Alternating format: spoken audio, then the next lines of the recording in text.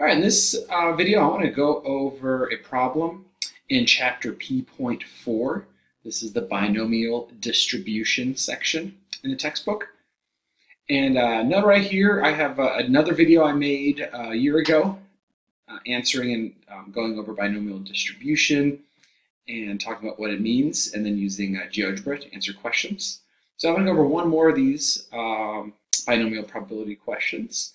So I'm just looking at number 6 as an example, and I want to write some stuff down before we jump into the online calculator. So we've got, copy this over really quick. All right, so this again is number 6 on P.4 homework. In the 2010 U.S. Census, we learned that all of housing units are owner-occupied. We learned that 65% of all housing units, 65% of all housing units are owner-occupied, while the rest are rented. Use this information to find the following probabilities. If we take a random sample of 15 housing units, find the probability that exactly 10 of them are owner-occupied. Okay, so write down some stuff first. We have a fixed sample size, which is the fixed number of trials, and we denote that with n equals 15. So for binomial probabilities, we need to have a fixed number of trials. A success is a home occupied by owner, and we have a fixed probability of a single success given right here. That's that 65%. So the notation for this is P, lowercase p, equals 0.65.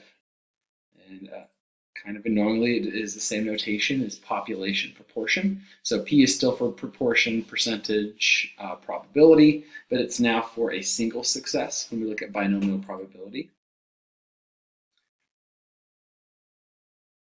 All right, so then on this problem, we're looking at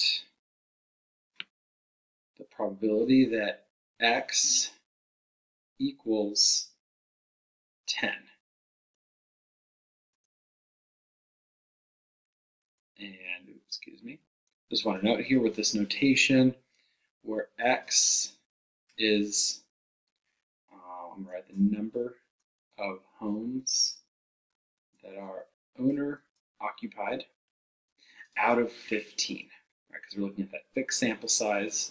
So out of 10 homes, out of 15 homes, what's the probability exactly 10 out of 15 are owner-occupied? So to compute this probability, I want to go over to the software. So I posted a link up here. You're going to be allowed to use this software on exams if you want. And the reason I have this separate software is that StatKey does not really do a great job of binomial probability. So the first thing I want to do when we're looking at this probability calculator is change the setting right here from normal to binomial. And notice right here I have n and p. So I need to enter that information. Here n is 15, p is 65. So 15. Tab over 0.65. I'm going to click on enter. And let me zoom this so you can see everything. And notice we have a couple things show up. We have the binomial distribution right here. And then here I have a table on the side. So for this problem, I'm trying to find out the probability that exactly 10 of the 15 homes are owner-occupied. So I can do that 2 different ways. I could just look over here. When k is 10, we're given 0.2123. So this is actually the probability of 21.23%. Or I could use this bottom option right here. I could do left side, x is less than. Right side, x is greater than. If I want to be equal to, I'm going to do interval. And I need to make both of these values 10.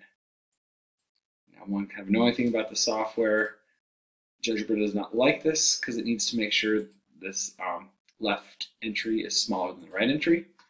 So I'll change both of these values to 10, click enter, and notice in this entry we get 0.2123.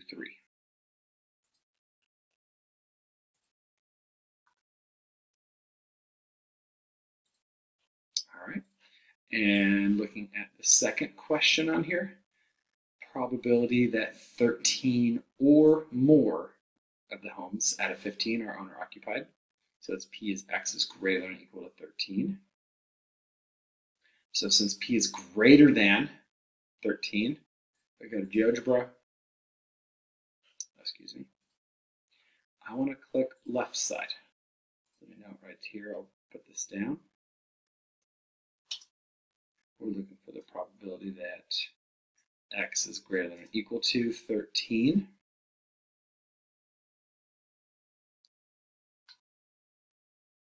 Equals question mark. So we're looking for a left-sided probability.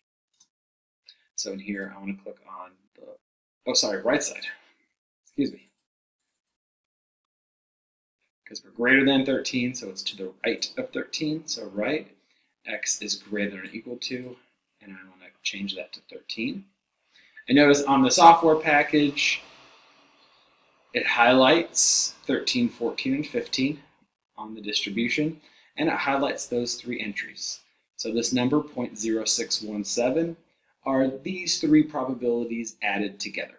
So you could just add these together manually, or if you set up GeoGebra correctly, it'll add them for you. So we get 0.0617.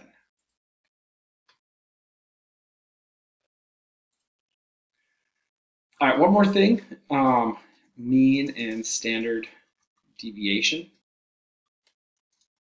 of binomial distribution. I think there's one or two homework questions that involve the mean and standard deviation. I think it's the next question on the homework that asks that.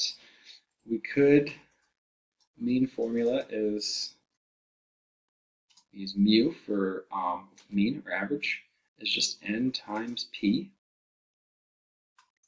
And standard deviation, normally this is a very annoying formula to deal with, but in this case it's just the square root of n times p times the opposite of p. So we could plug in these values in. For n in this case would be 15, p would be 0.65, and then I would plug in 15, 0.65, and then 0.35 here, 1 minus 0.65, take the square root. But with the software, you don't actually need these formulas because it computes those values up here. So as soon as you enter n and the probability p of a single success, it will automatically give you your mean and standard deviation.